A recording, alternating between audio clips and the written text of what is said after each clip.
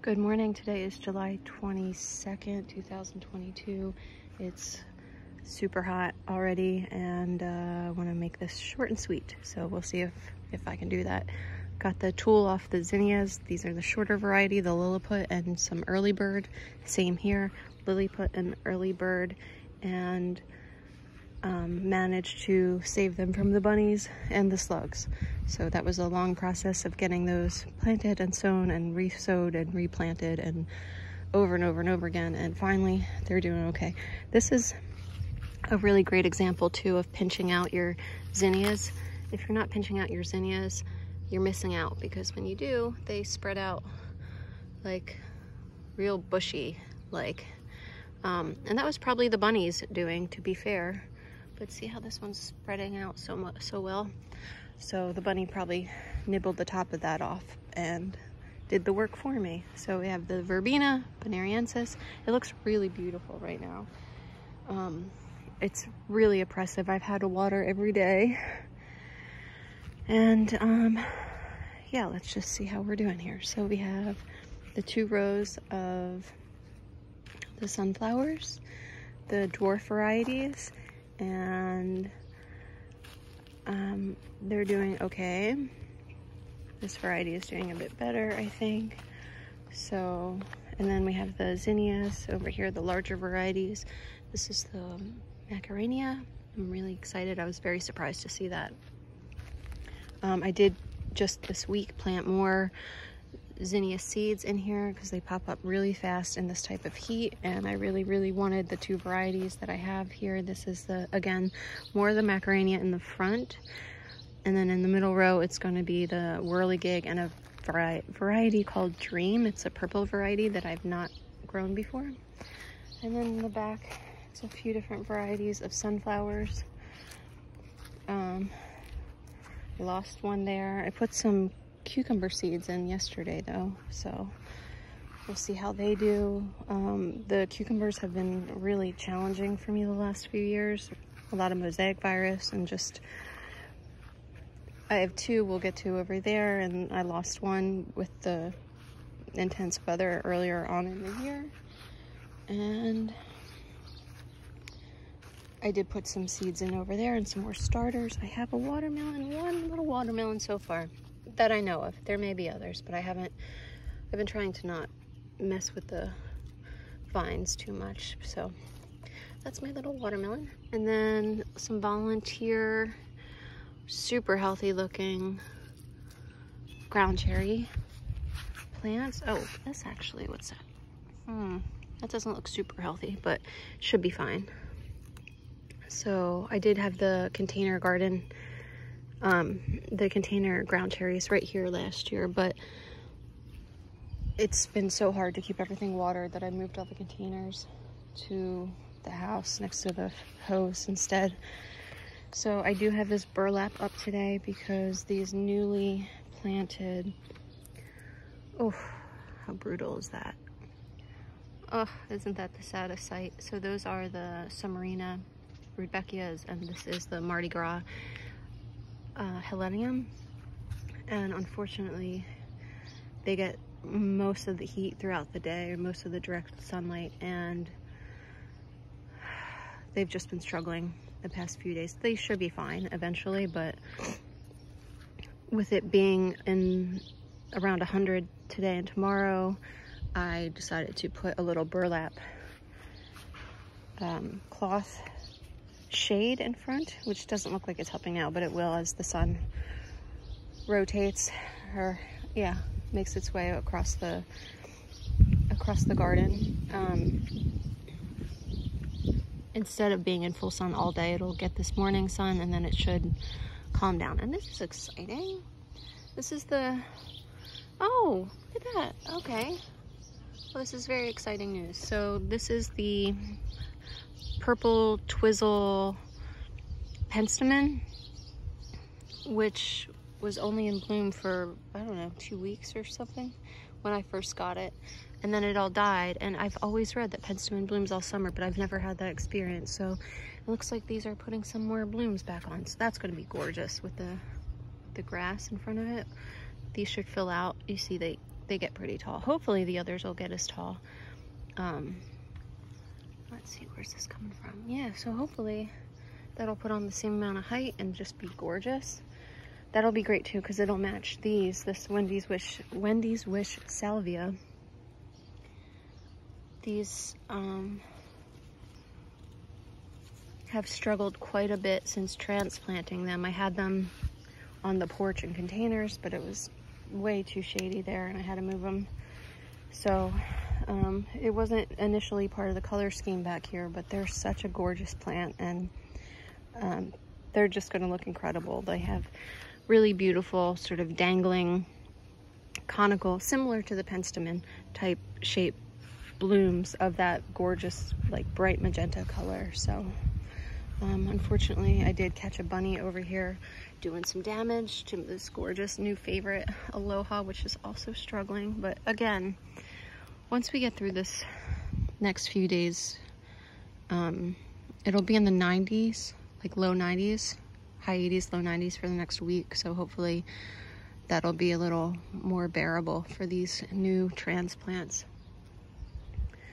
The corn, oh gosh, look, even this is like drying up, I think. That's not good. Anyway, you keep trying here, keep going. And this is the gorgeous cut stem coneflower. Is that what it's called? Cut stem coneflower? Green head coneflower. And the giant purple hyssop. Literally, that's what it's called, giant purple hyssop. It's such a nice combination. These are planted way closer together than I expected them to be. This is my third year with this plant. When I got it initially, it was only about 5 feet tall, about my height, and about a quarter of the size. So you can see what 3 years will give you. It's quite the treat. Okay, let's see what else we have here. Moving back to the garden. So the okra has been solid, no complaints, no maintenance needed. Putting on okra pods like every day. Each plant, at least 1 or 2, which is kind of awkward because it's kind of hard to just cook 1 or 2.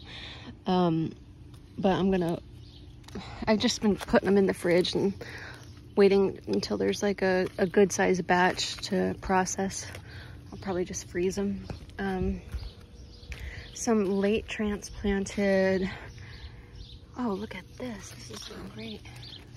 Late transplanted squash. Can you see the yellow squash? 1, 2, 3 down there. I initially had eggplant here and the bunnies got it, so squash it is. And this is the buckwheat, still doing great. Ooh, very lightheaded. Forgive me. Here we go. So we have peppers and eggplant throughout here, and basil. It smells so good. Lots of little peppers coming up. Peppers are doing great. The eggplant was struggling a bit. Finally getting some height on the tomatoes. Not a whole lot of fruit happening though. These have been here for like a week now without much change in color.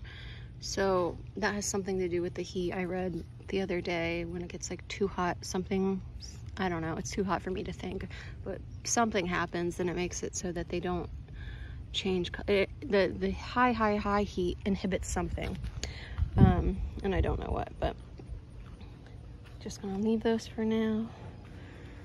Okay, my pride and joy over here is the corn. I made so many videos about this and I don't think I shared any of them, but oh, look at my little corn. I cannot believe it. This is the best I've ever done growing corn, and it looks like it's actually working this time. And there's 2 varieties. There's the Martian Jewel in the front. Okay, you'll have to excuse this absolutely stunning Cosmo plant here, but the Martian Jewel, let me see if I can get over here. This is a purple variety, well, partially purple. I believe the kernels are a white kernel and the cob itself is purple, which should make for, I don't know, really interesting visual experience. and this back section is a bicolor sweet corn. They say you're not supposed to combine two different varieties close to each other, but I did anyway. I really wanted the purple for the aesthetic, and I wasn't really expecting much to happen just based on my history of trying to grow corn. But luckily, like I said, it does seems to work at least to a degree at this point. Look at this nice one. And it seems to have cross-pollinated already. So if you can see, this has a real light purple tint to it compared to this one, which is more straight, almost white. And then down here you can see there's like some purple markings on this stalk. And here's another. Look, oh, how pretty is that? There's the sun. There it is. Look how pretty that is. There it is. So here's another, like this straight purple Marcia corn. Isn't that incredible? Look at the colors on that.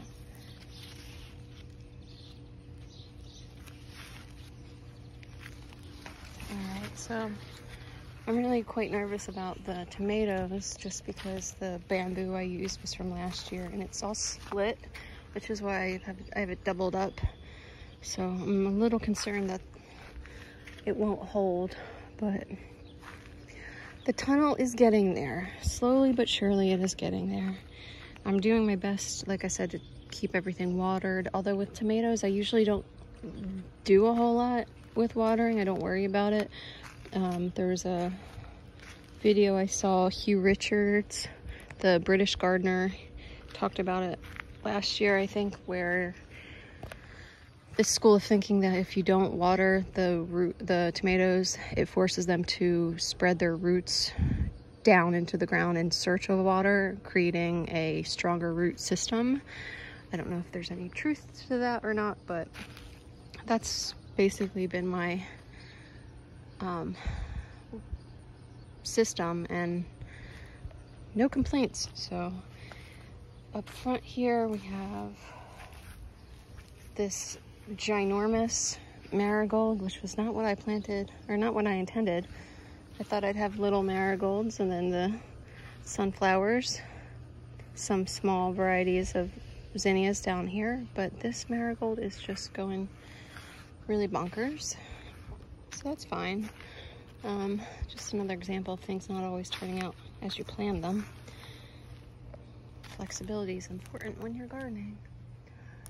And the eggplants I have up here got eaten early on, but they seem to start just recently now. They seem like they might be giving like another push, trying to put some height on, so hopefully they'll be okay. I've had this pepper, these like little peppers have been on here forever, and it says to let them finally red. Okay, so yeah, it's Aruba, Cubanelle, crunchy green fruits turn red at maturity. So these are very, very immature peppers, but hopefully, I would love to see this get a little more height. I don't know why these are so short. That's another thing. I'll be quite embarrassed if these peppers and eggplants don't put on some more height. And here I am with these giant bamboo stakes to brace them. So anyway, lots of these little peppers, and I have this eggplant variety is doing great. And from here, this is Little Fingers eggplant. I have to look into these. I don't know how little they, let me see here.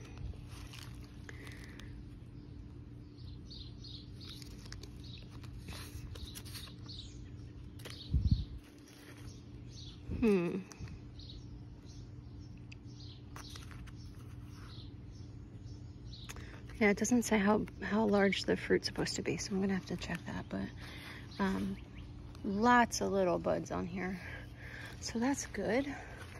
Over here we have our first, what I think will be our first zucchini loss. Oh no, this might be, oh yeah.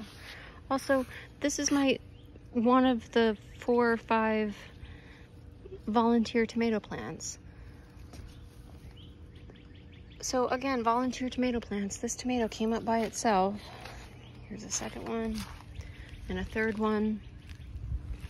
There's a fourth one. You can see all the buds on there. This one over there. There's not a huge difference between the ones that I had to buy from the market and the ones that came up on their own. So yeah, I think I'm not gonna worry about starting tomatoes next year. I'll just direct sow them in the ground and let them come up when they're ready, because it's just so much effort to try to keep them happy and healthy and all if you don't have like a nice little greenhouse or growing light situation. So I'm done with that. Next year, direct sow. Anyway, there's the vertical zucchini. I tried to get these to keep going despite there being signs of vine borers. I sprayed with BT. They've definitely hung in there a little longer than I thought they would. Just yesterday I saw this one wilting, so I do think that one's a goner. I've been spraying BT on all of them. These 5 in this quarter here, and then this one over here I was able to remove the vine borer from, sprayed it down with BT, and then added more topsoil. So that one looks okay. I thought I saved these. I'm really not sure. It might be the heat, but I think it's vine borer damage. So we'll see. In the meantime, I have 3 little guys back here that are struggling, and I did put seeds in as well in between there. So we'll see. It'll be like a little race to see which one can keep up. More zucchini. Not a day goes by that we aren't getting zucchini now, which is great. But what else? Some blue pumpkins, a Jarradelle, I think it's called, over here. And over here were late arrivals. Started those in cells and planted them out. Zucchinis, squashes, pumpkins, not zucchinis, but different gourds and pumpkins going on over here. These are all volunteer on this side, and then back here there's a couple